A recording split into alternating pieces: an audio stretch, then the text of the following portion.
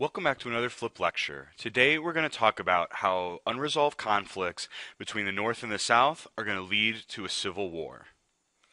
And as far back as 1838, a lot of Americans felt that there was conflict perhaps in the horizon. And a young Abraham Lincoln, before he was president, gave a speech in which he said, "From whence shall we expect the approach of danger? Shall some transatlantic giant step the earth and crush us at a blow? Never. All the armies of Europe and Asia could not by force take a drink from the Ohio River or set a track on the Blue Ridge in the trial of 1,000 years. If destruction be our lot, we ourselves must be its author and finisher. As a nation of free men, we will live forever or die by suicide." And Lincoln's contention that the only thing that could destroy America was Americans themselves kind of goes along with this idea that there are many unresolved conflicts that we've already looked at. Unresolved conflicts between states and federal government, the meaning of the Union, and power sharing. Economic differences between North and South, slavery, and especially the two sections of the country, North and South, growing apart from each other and growing increasingly distrusting of one another. And so as we go through this story, there's going to be a few types of events that are going to push this conflict. First is going to be disagreement over laws, as we've looked at before. Western expansion is going to push the issue of the spread of slavery. And those wishing to preserve slavery versus those who wish to abolish it are likewise going to push this issue forward. And then finally, elections are going to be very contentious between the North and the South. And so we'll start with a few that you already know about. In 1820, remember, Missouri wanted to join the Union as a slave state, which led to the creation of Maine in order to try to keep the number of slave and free states together. Also, additionally, if you remember, the compromise line that would separate the northern free territory from the southern slave territory was created in order to try to settle and resolve this conflict going forward. But ultimately, as we're going to see, the breakdown of the Missouri Compromise is going to be a major cause of the Civil War, as well as the debate over whether slavery should expand into the West. Also, too, in 1832, under President Andrew Jackson, was the nullification crisis. And again, if we remember, the nullification crisis was over arguments about the tariffs that the South called the Tariff of Abominations. Well, this disagreement over the tariff ended up bringing up the issue of nullification and secession, and whether or not states had a right to, one, nullify laws that the federal government passed, and two, secede from the Union if they felt that the Union no longer represented their best interest. And so, as we looked at these issues in the past, similar ones are going to happen in this story. But really kind of the major force that's going to drive a lot of the conflict is going to be America's Western expansion. Manifest destiny, remember this attitude that God had ordained that the Americans should move west, is going to bring up a number of conflicts, especially whether that Western territory should be free or whether it should be slave. And so, in terms of the slavery question, there's actually two parts to it. The first has to do with balance of power. If new states come in that are either free or slave, it's going to upset the balance of power, the number of free and slave states. And the second really contentious issue is that the question of should slavery be allowed to spread beyond where it is into those new Western territories. And a lot of Americans are going to say no, but an equal number are going to fight for the spread of slavery west. And so this conflict comes to a head in 1846 to 1848 with the Mexican-American War. And as we talked about, this war is going to result in major U.S. territorial gains. And the debate over the new territory actually began with the annexation of Texas. The United States basically deciding to bring the Republic of Texas into the United States. But the question was, should the United States add a new slave state? And so Texas, very popular among Southerners, was actually seen as a plot by Northerners to spread slavery into the West. And as we can see from these maps, the United States before the Mexican-American War is going to look very different than the America that is going to be after the U.S. victory in the war. The Mexican cession includes a large number of Western territories, and the question is going to have to be asked, will those territories end up being free or slaveholding, and will the Compromise of 1820 hold up in 1848? And so at this point in our story, the United States, after also gaining the Oregon Country, is going to finally fulfill the Manifest Destiny idea, where the United States territory is going to be from the Atlantic all the way to the Pacific Ocean. But the conflict over this new territory is brought to a head by questions of the Missouri Compromise. Almost 30 years after this compromise, would it hold up? And a lot of Northerners believe that the compromise is outdated and new ideas that slavery should be banned in the West are going to start to take center stage.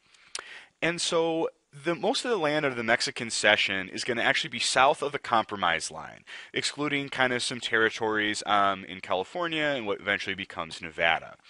But Congressman David Wilmot of Pennsylvania decided to propose a condition, also known as a proviso, in a bill that was going to provide money to pay for the war, but this condition said that slavery would be banned in the new territories.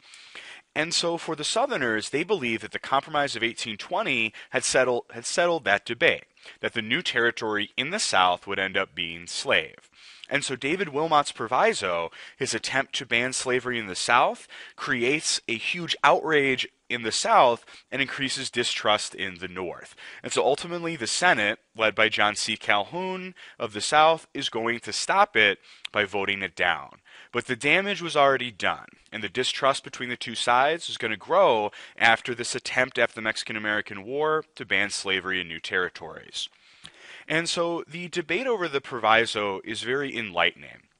David Wilmot essentially argued for free soil, that slavery should not expand westward, and that all of the new western territories should be owned by individual farmers and not by anyone who owned slaves.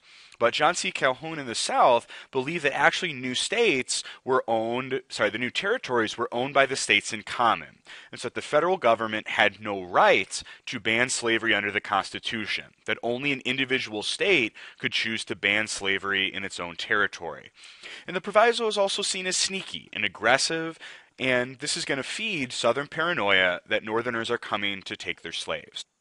And so John C. Calhoun, ever quotable, said that the day that the balance between the two sections of the country, the slaveholding states and the non-slaveholding states, is destroyed, is a day that will not be far removed from political revolution, anarchy, civil war, and widespread disaster. And so in the aftermath of the Mexican-American War, there is already talk that perhaps in the future, war may come. And so as Americans continue to move west beyond this new territory, again, every new state that's going to be created is going to bring up the slave-free state issue. And so some politicians in America, not wanting to have the Compromise of 1820 fight every single time that a new state wanted to join the Union, propose a solution to the slavery issue, something known as popular sovereignty, the rule of the people. And this idea said that the citizens of the individual territories should decide for themselves if they should be free or slave state. And the hope of this was to take the issue of slavery out of the national debate and allow each individual territory to vote on whether it would be slave or free. But this is going to cause some major problems in the future, because think about voting. And we'll see if you can kind of come up with how this is going to cause problems in the future. So the next place where the slave-free debate is going to take place is going to be in the recently taken territories of California. And so California had been growing, especially the city of San Francisco. And so by 1850, the California Gold Rush in 1849 had created a massive population boom. And with that massive population boom came lawlessness. There's not much government in California. There is not much police. And so because of this, California applies for statehood in 1850, desperate to set up a government that can rule all of these new people coming into the territory. So in 1850, California applies for statehood as a free state. And a little pop culture connection for you, the Gold Rush of 1849 is what the San Francisco 49ers are named for. But California wanting to enter the country as a free state is going to cause a major issue in terms of the balance of power between free and slave states. There are no other territories that are ready for statehood. There is only California, and they will upset the balance. And so what happens is that Southern fears, especially after the Wilmot Proviso, are going to lead some states to consider this early secession from the United States and declarations of independence for their individual states. And so the California problem is very, very real, and Southern fears are very real, and so one final compromise is going to have to be created. And so our leaders that we've talked about before, the aging leaders of the Republic, John C. Calhoun representing the South, Daniel Webster representing the North, and Henry Clay representing compromise, kind of come together one last time to try to figure out a compromise to save the Union. And Henry Clay comes up with a final compromise between the North and the South. And his proposition said that California would become a free state, that popular sovereignty would be used to settle the slavery question in Utah and New Mexico. One of those territories is above the compromise line, one of them is below, and so the idea was that those two states would be fair. It also is going to ban the slave trade in Washington, D.C. Because remember, many northern politicians were offended by the prevalence of the slave trade in the capital, and so the South basically gives in to that demand in exchange for a Fugitive Slave Act that would be passed and would protect Southern slaveholders and kind of lessen their fears that the North was coming to abolish slavery. And so essentially what everybody gets out of this compromise is the assurance that their interests will be protected. The North gets California as a free state and the slave trade banned in Washington, D.C. The South gets protections for slavery in the form of a Fugitive Slave Act and further laws that kind of, I guess you would say, kind of shore up the slave trade being legal in the United States. And both sides compromise on popular sovereignty to decide slavery in Utah and New Mexico. And so ultimately this compromise looks to kind of solve the free slave question, but ultimately it's going to fail to resolve the bigger issue. And this compromise was actually not really very popular. It was very contentious, and a great debate was actually held in the United States Senate about the future of the country and this Fugitive Slave Act. And John C. Calhoun, for his part, though he participated in the compromise, gave a speech that said he did not think it would save the Union. He said that secession was the South's only honorable action that remained, and that Northern treachery would never be stopped. Senator Daniel Webster, speaking on behalf of the North, called on the Senate to accept the compromise to avoid civil war. And Webster gave a speech in which he said, there can be no such thing as peaceable secession. Peaceable secession is an utter impossibility. I see as plainly as I see the sun in the heaven that disruption must produce. I see that it must produce war, and such a war as I will not and cannot describe. And so ultimately the compromise is going to fail. Calhoun, Clay, and Webster are all going to die by 1852. But the ideas of the compromise carry on, and new leaders, led by Illinois Senator Stephen A. Douglas, are actually going to pass the individual pieces of the compromise piece by piece over the next few years. And so once this compromise goes into place, it eases the tensions, but only very temporarily. And as a part of this compromise of 1850, the Fugitive Slave Act is going to go into effect.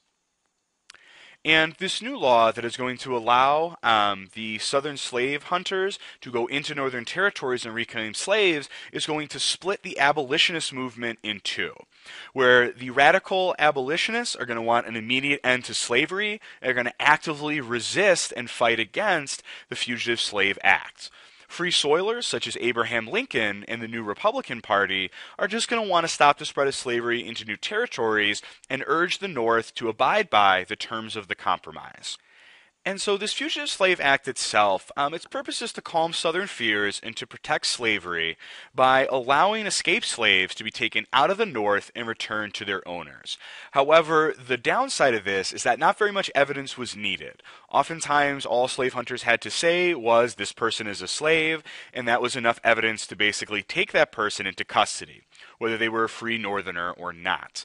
It also forced federal marshals and Northern police to help catch escaped slaves. But many Northerners started resisting the Fugitive Slave Act, sometimes very violently, sometimes attacking slave hunters in order to free captured slaves. And so tensions are going to rise as a result of this. South is outraged at the North's refusal to obey the law, and they believe that the Southern way of life itself is under attack by the Northerner.